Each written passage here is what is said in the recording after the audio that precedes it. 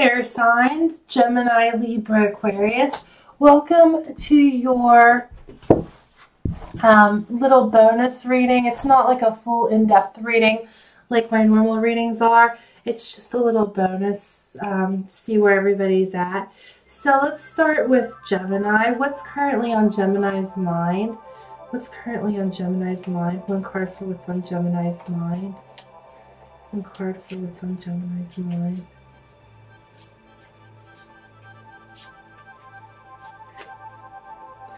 Okay, so there's an injustice here, and then we have a Three of Wands. We could be talking about a Libra or an Aries. So there's a divorce or there's an injustice of some sort, and then there's turning your back on the past, looking towards the future, and making action on a decision, leading the way, efforts paid off. There's a new adventure here.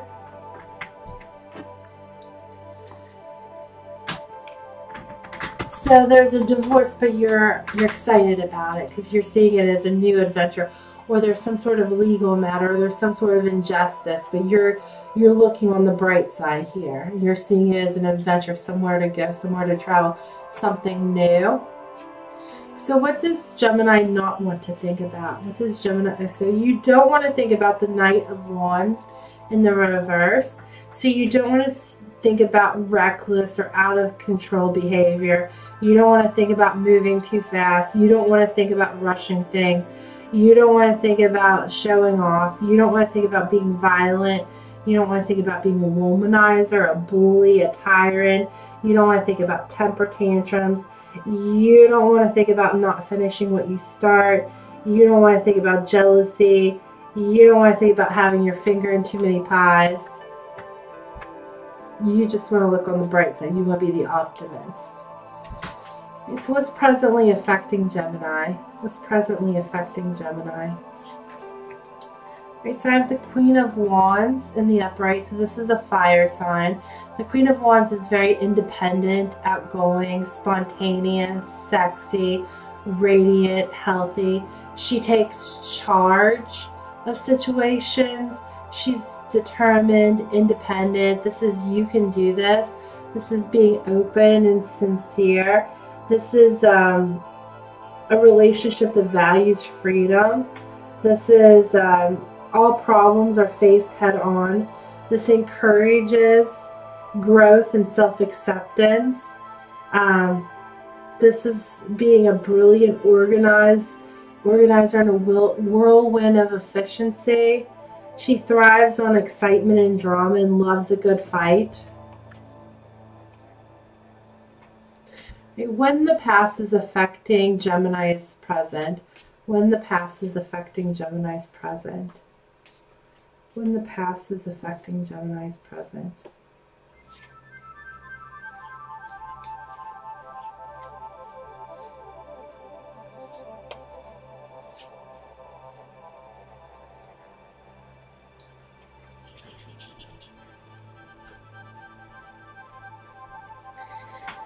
Alright, so I have the Sun and the Five of Swords, both in the upright.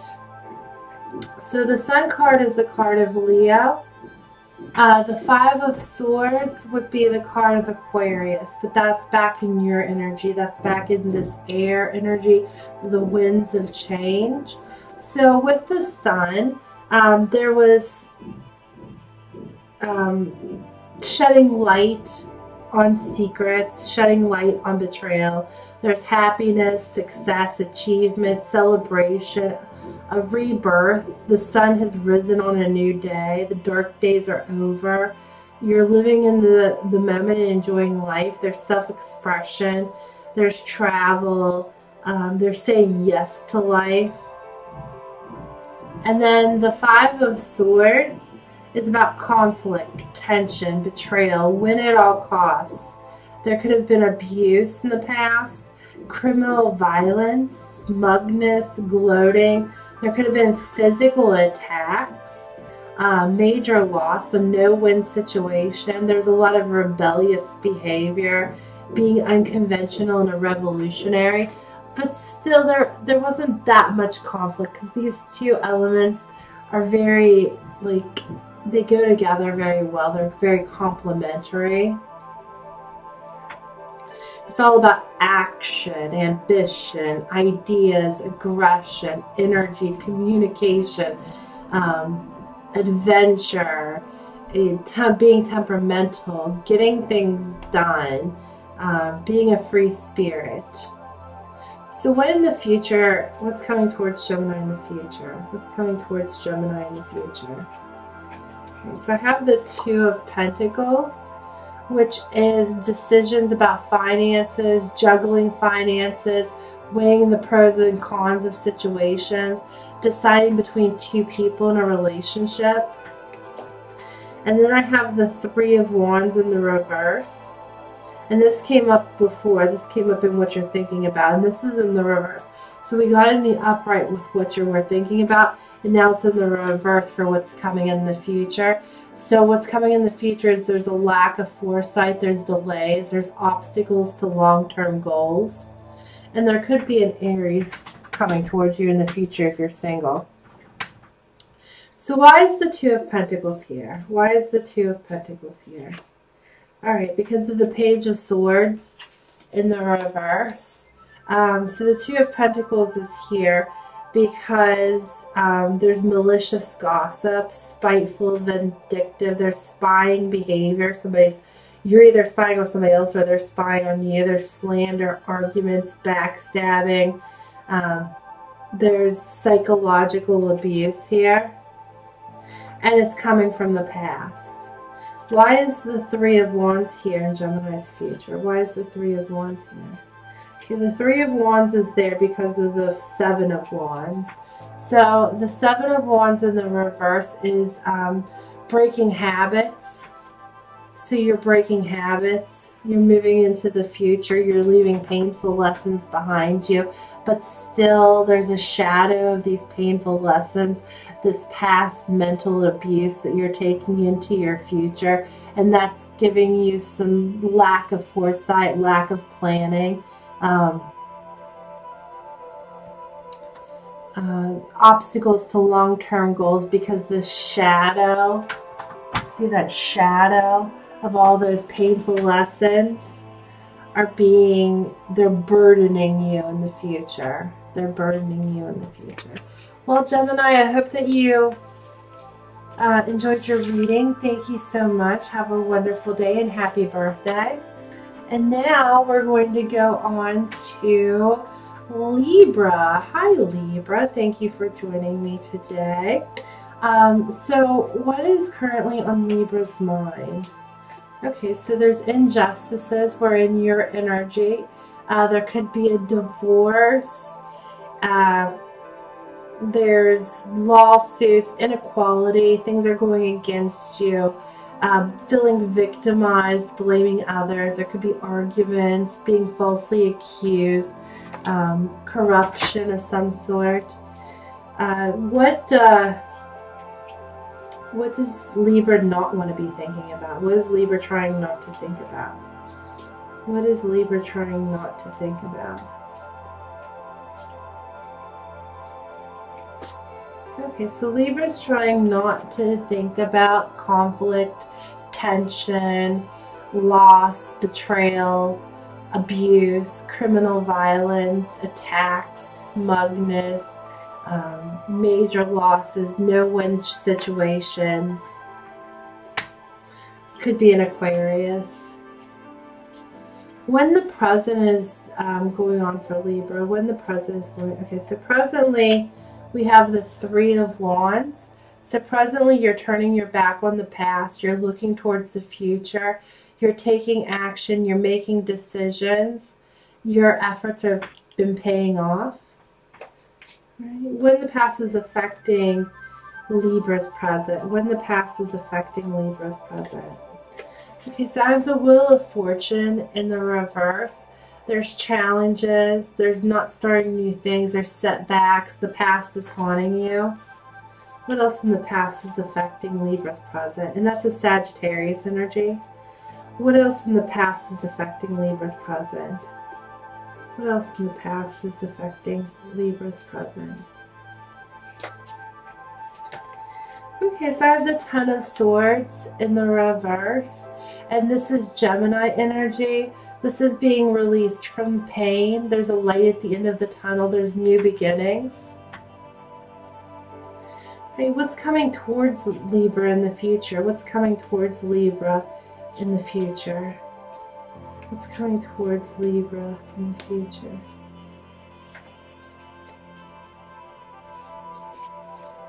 Towards Libra in the future. Alright, so I have the Two of Swords in the reverse, and I have the Ten of Cups in the reverse. So the Two of Swords in the reverse is your energy, Libra. This is Libra energy. This is confusion. There's information overload. There's indecision. The Ten of Cups in the reverse is a broken home or marriage and a misalignment of values. This is Pisces energy. Okay, why is the Two of Swords here? Ooh. Alright. Okay, so I have the Seven of Swords in the upright. So there's betrayal, deceit, sneaky lie behavior. There's theft. Be careful who you trust, because there's mind games here. And that's Aquarius energy. So why is the Ten of Cups here in the reverse? Why is the Ten of Cups here in the reverse?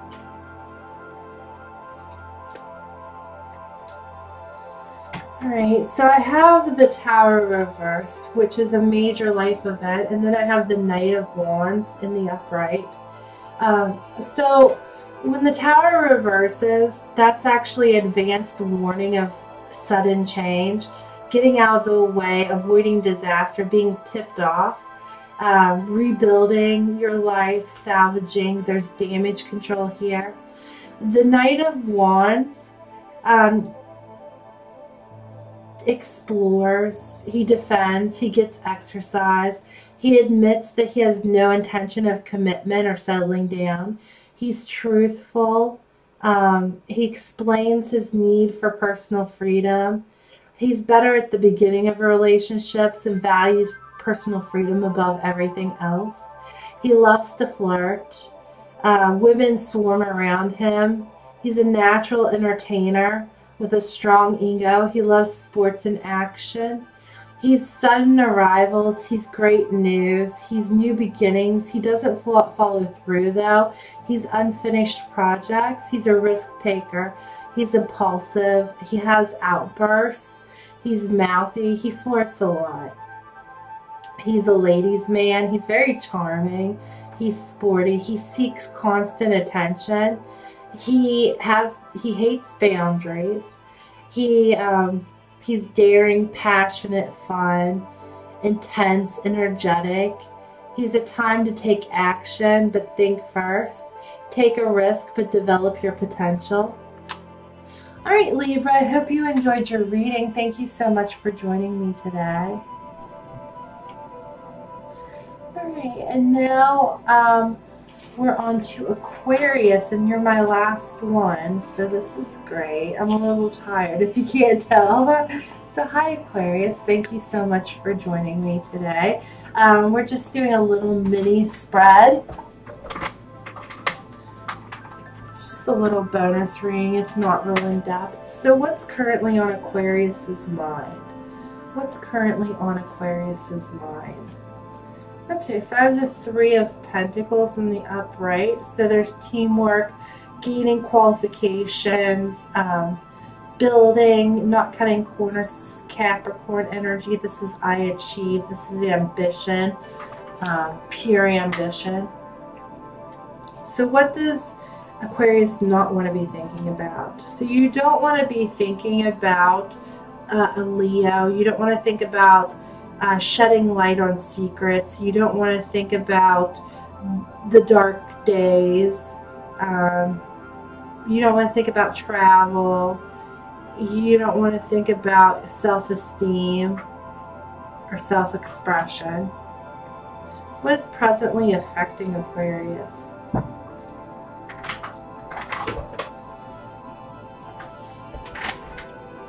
What is presently affecting Aquarius?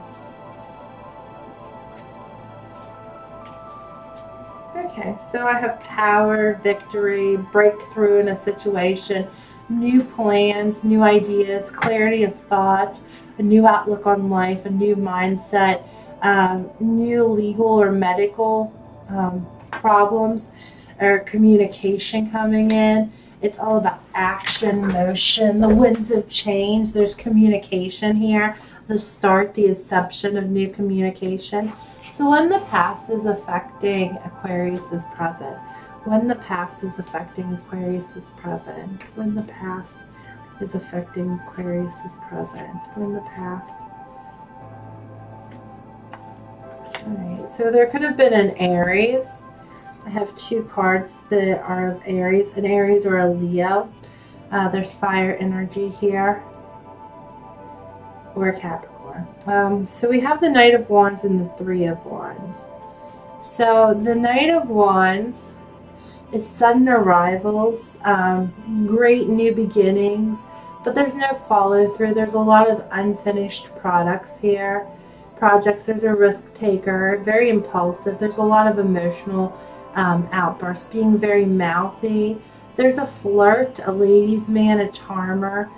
He hates boundaries, but he's brave, bold, daring. He's all about conquest, and he's telling you to develop your potential. And then we have the Three of Wands, and the Three of Wands is turning your back on the past, looking towards the future, taking action, making a decision, leading the way. Efforts have paid off. There's a lot of excitement and adventure here. And a lot of new growth. So what in the future is coming towards Aquarius? What in the future is coming towards Aquarius? When the future is coming towards Aquarius? When the future is coming towards Aquarius? When the future is coming towards Aquarius? In the future. Alright, so I have the Ace of Cups in the reverse, and I have the Five of Pentacles. Okay. Alright, so if you don't like the future, you can change it. That's why you get a tarot reading. The future is fluid. It's changeable, it's moldable, it's adaptable. So the Two of Cups in the reverse is a breakup, an imbalance. There's a lack of harmony here. This is Cancer energy. It's very manipulative, very moody, easily offended, smothering, jealous, tied to the past. And then we have the Five of Pentacles, and this is financial or material loss. It could be a lost job, asking for help, loneliness in a relationship, letting money define you, being a social outcast or a single parent. And this is Taurus energy. So this is very patient, very steady, very solid, very stubborn, very slow and methodical, easygoing.